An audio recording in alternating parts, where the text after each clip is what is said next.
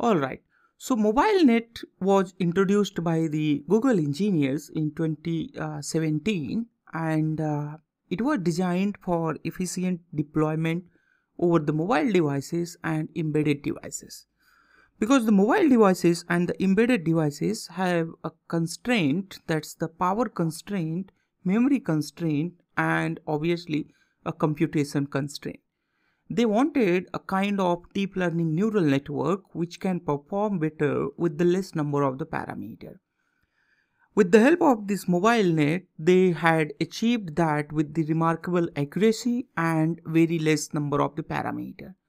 With the traditional neural network, it was only 10 to 15% of the parameter with almost equal accuracy with the help of MobileNet. There are some technical details with the MobileNet.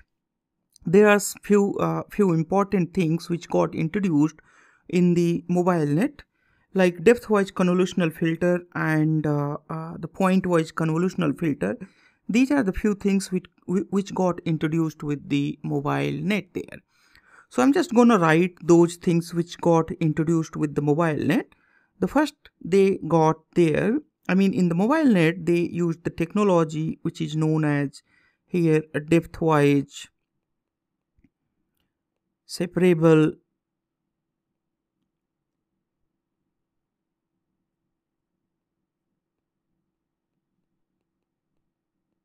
convolutional neural network, and the second one they had their point-wise convolutional neural network.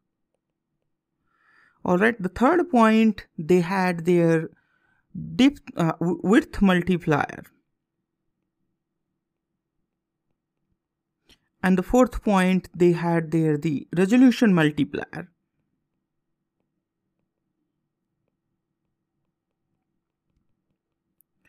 So these are the four things which was introduced in the MobileNet, and by combining these four things together, MobileNet achieved a remarkable accuracy, and there were many variants of the MobileNet also got introduced. So depending on your application and the memory and computation power, whatever you have there, based on that you can select their width multiplier and the resolution multiplier to adjust the accuracy and the total number of parameters in the MobileNet.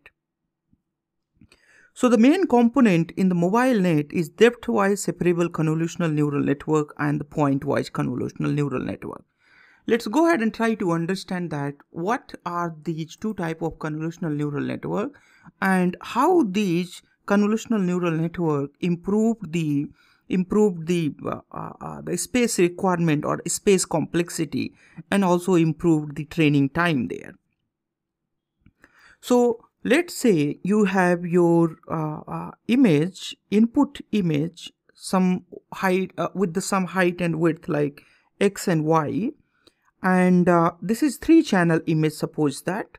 So there you have a depth of this image is 3 only, and suppose that now you have your filter there, and the filter size is 3 by 3 here. Alright, and the depth of your filter is 16 here. Alright, so this one is your filter kernel size, and this one is the number of channels there. If you apply this filter, if you do the convolution with this filter over this X and Y, then you achieve here some output, alright, a volume output, and this volume output will be having here a 16-channel depth there, along with X and Y there, the input size on given that the padding is used as the same padding. Alright, so in that case you will be getting here the same size of input and output, but the number of channel will get changed to the 16. So the total number of parameter is required for this operation is total number of parameter required for this operation is here we have here 3 cross 3 multiplied by 16 there. So 3 cross 3 multiplied by 16 and then these are also multiplied by with the number of channels there what we have in previous number of channels. So that get multiplied by their 3 there. So this is the total number of parameter which you can count ahead here. 3 into 3 into 3, which is 27 multiplied by 16 here. So this total parameter becomes here 432 there. And in case of the depth-wise separable convolution, how this works there? So you have here total 16 channels, and there are total, you have a 3 input channel. So how does this work? In case of the depth-wise separable convolution, these 16 channels, so these individual filters, you see whatever these individual filters are here, these individual filters gets applied for the individual layer in your input images. So it becomes like, if you see this, then total it becomes like, let's say 3, it will be like this, x by y, and for this is for channel number 1. For channel number 2 you get here x by y, and similarly this is for channel number 3, you get here x by y there. Alright, so then individual filters are applied here, which is 3 by 3 filters are here. So you see there 3 filters gets applied on the 3 channel, and whatever the output comes here in the traditional convolutional neural network, generally they add these output to produce a single feature there. So this one is traditional convolutional neural network, but in depth-wise separable convolution, they separate these depth. So what they make here, they make there a 3 channel here. Alright, so it becomes there 1, 2 and 3. So they actually concatenate these. Alright, so this becomes a depth-wise convolution here. Alright, so this becomes depth-wise convolution. This is the first part. Then in the next part, they do here a point-wise convolution here. So on this whole part, what they calculated here on this particular path, now they are gonna do here a point-wise convolution. So on the point-wise convolution, they apply here, if I just replace it here, now they have these concatenated feature here, x and y for the 3 channel. So this depth will be here, this is 3 depth. And then they apply here 1 by 1 convolutional filter, and the depth of this convolutional filter will be 3 here, that will get adjusted automatically. And there will be total number of 16 channels. This number of channels need to match here these number of channels. Alright, so these are the total 16 number of channels. Now these separable 1 by 1 convolutional neural networks are done. Then they produce here the output, the total volumetric output will be x and y, and the total number of channels will be here 16 there. So this is kind of the process where you do a depth-wise convolution, and then plus you do the point-wise convolution. So with the help of these two techniques, depth-wise and the point-wise convolution, in MobileNet, they are able to achieve their remarkable accuracy and also very less number of parameters. Let's go ahead and calculate the number of parameters required with the help of depth-wise and the point-wise calculations. So what happens here if you compare the number of parameters? In the first step, how many number of parameters were needed there? So there are actually here 1, 2 and 3 filters were there. So 3 separate filters were needed there total. Alright, 3 multiplied by, and the filters 3 into 3, that's the filter size. There is total 27 parameters were needed. in the first step.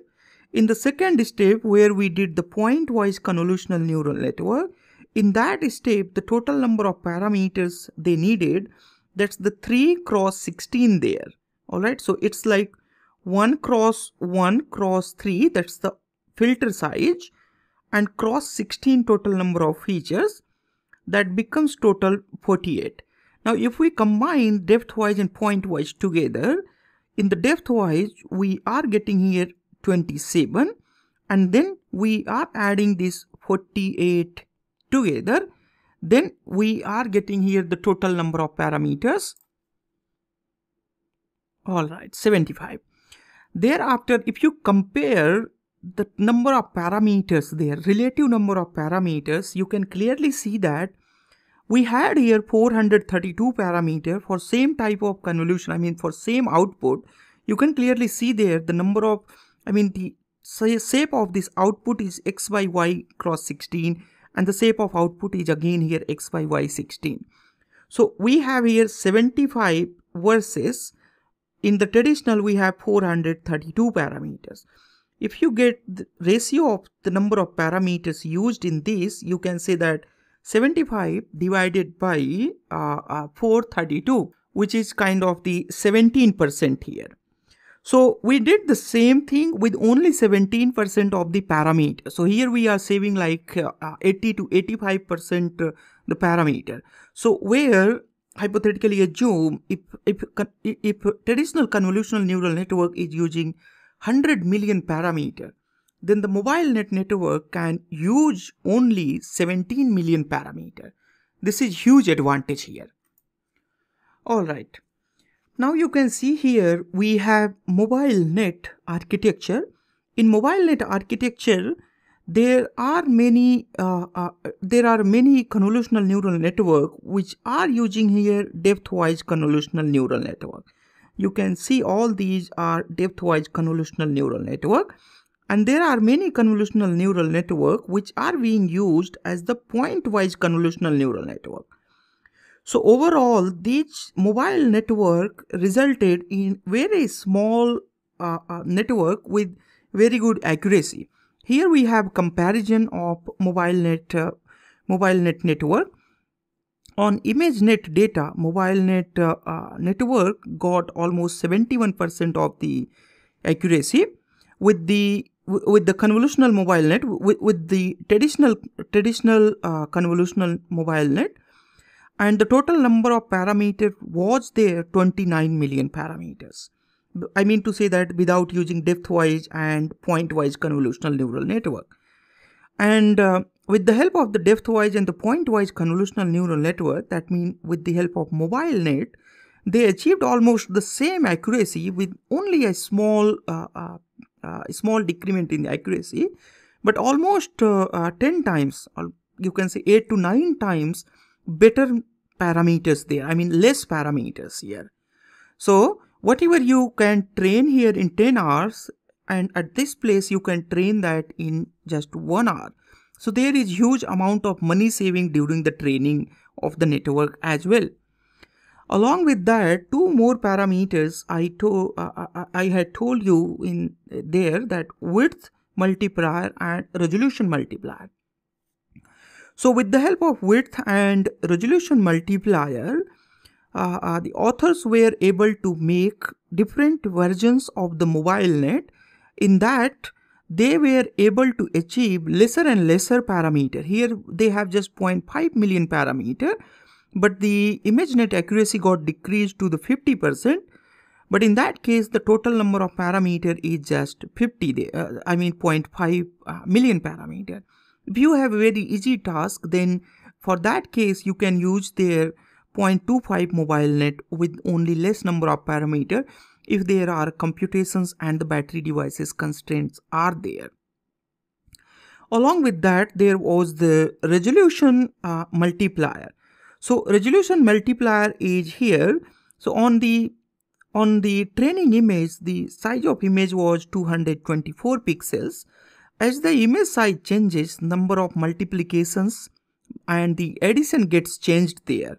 So if this size gets changed, then the number of multiplication and additions also get changed there.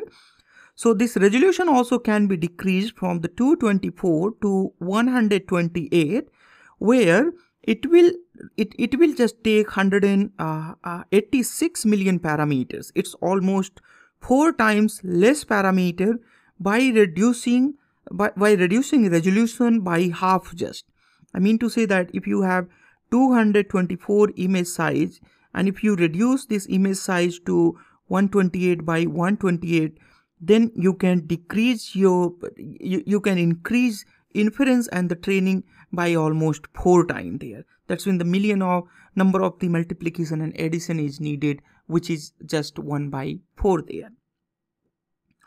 Alright, so this is all about in this lesson. Thanks a lot for watching this. I'll see you in next one.